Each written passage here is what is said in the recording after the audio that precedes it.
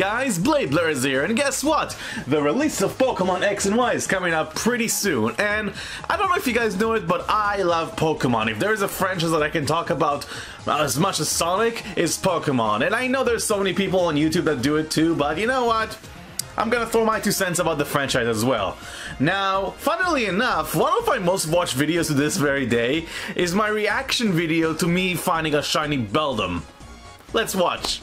Well, I was trying to do the Masuda method in Pokemon Black 2, and finally, after 278 eggs, I got this wonderful thing. My freaking god, it's a shiny Beldum, or Beldu. And look at it now, it's a beautiful silver Metagross with a golden X. And I rate it legitimately. Of course, ever since I got other shiny Pokemon, and I was really happy that recently GameStop started carrying the Gen 4 legendaries that are shiny, like Palkia and Dialga. So I really like shiny Pokemon. The prospect about finding those extremely rare colored versions of Pokemon that we know and love all of a sudden out of nowhere without any warning is such a cool concept. And I really thought to myself, what are some of my favorite shiny Pokemon? And then I saw Dookie Shed making the same video, and I was thinking to myself, I don't really want to repeat the same idea of a video too soon, so I decided to do the opposite approach. There's something really annoying that when you find a shiny, that it's not special. Think about it. You find a shiny in about 1 to 8,000, and if the shiny you find is not a good shiny or a cool shiny, it can be really disappointing. So, for X and Y, I'm gonna make my top 10 worst shiny Pokemon you can find.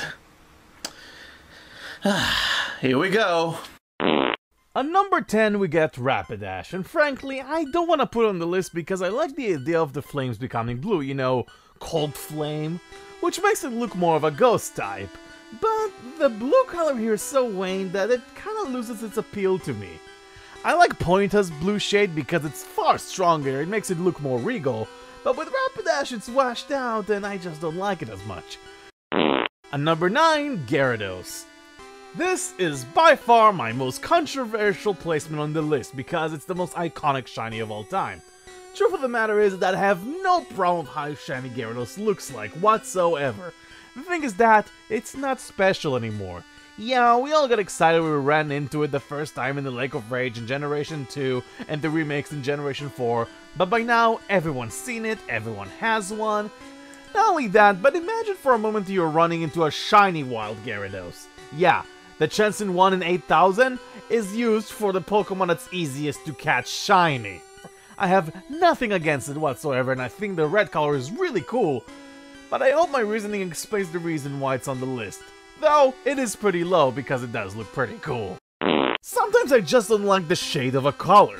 A great example of that is the dark green color that a lot of shiny Pokemon have. Sometimes it can work really well, like with Mach. But on the other hand, Dragonite. Now, for the record, I'm not a big Dragonite fan because when it comes to looking like a dragon, I'm thinking more on the lines of Salamence or Garchomp. But I still like it. I think the orange color makes it look really cool, but the shiny version, it just looked like a flying mucus, dear lord. How is it that Dratini and Dragonite go from purple to bleh? Sorry, I just don't like it. Although Excadrill is one of my favorite Gen 5 Pokemon, I am not a huge fan of its shiny form because I just don't like the color scheme. And is it just me or his whiskers are blue? Yeah, it was really off-putting and I really didn't like the color clashing here. But I have to admit at least the major color here is their dark red one. Can you imagine what would happen if the opposite happened? Yeah, I'm gonna build it up to a future entry. I have to admit, I really liked Arbok. Until Seviper showed around and it pretty much beat it in every conceivable way, but I do think its design is pretty cool. And yeah, I'm not a huge fan of its shiny form, what a surprise. I don't mind that the body is in a different color, I actually like that shade of yellow, it's the markings that really bother me. I don't know, it just doesn't work really well with the design. And what really bothers me too is his mouth.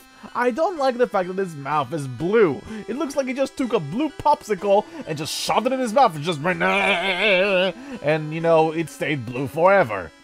And this only adds to the reason why Arbok is never gonna be a respected Pokemon. Making a legendary Pokemon shiny is a recipe for success. Check out Rayquaza and Kyogre, for example. But do you notice something missing, from the Gen 3 crowd? Yeah, where's Groudon? Well, here.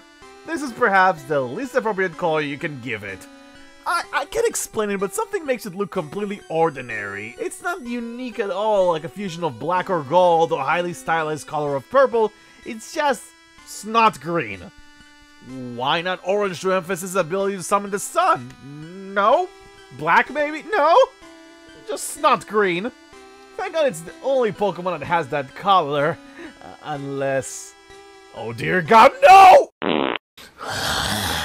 Of all the shiny Pokemon you could butcher, Game Freak, you have to ruin my favorite Pokemon! No, no, no, no, no, no! Who on earth thought it was a good idea to make Scizor snot green? He's one of my favorite Pokemon, and he's snot green! He should not be snot green!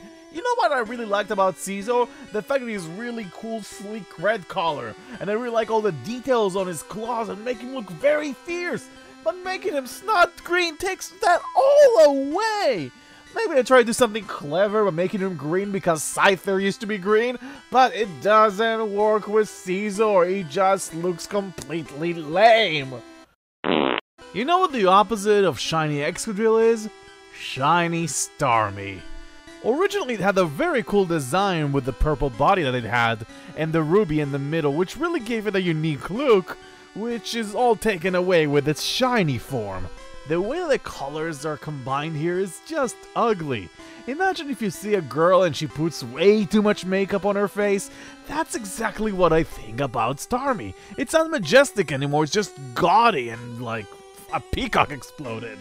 What I like about shiny Pokemon like Melodic or even Flygon is that the colors make them look regal and unique.